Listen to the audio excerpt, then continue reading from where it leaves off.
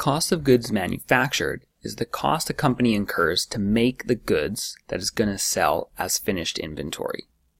Let's look at the formula for cost of goods manufactured. It's equal to the direct materials that are used to make the item, plus the direct labor that's used to build the item, plus any manufacturing overhead that's allocated to it,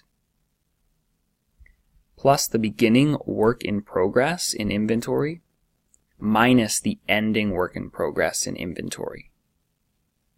So what is the direct materials? Well, that's the beginning inventory plus any purchases minus the ending inventory of raw materials. And in terms of labor, it's going to be the number of hours worked multiplied by the hourly rate. Let's look at an example to see how this works. Here's a schedule for cost of goods manufactured.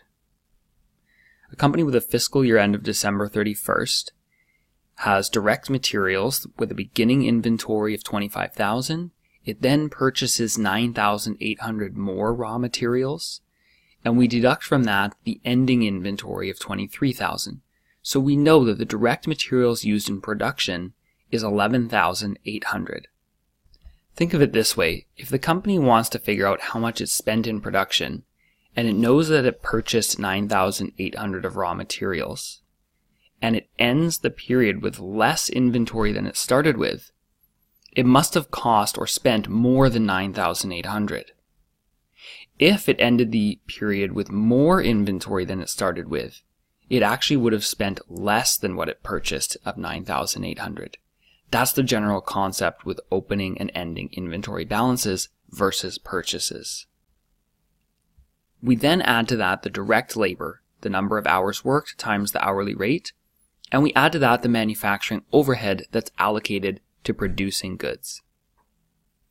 There we have our total manufacturing costs, $55,800.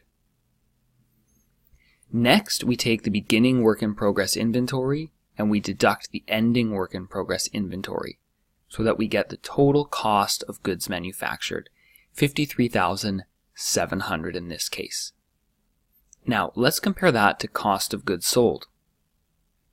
If we add the beginning finished goods in inventory and deduct the ending finished goods in inventory, we can see that the cost of goods sold then for this same period was $54,400.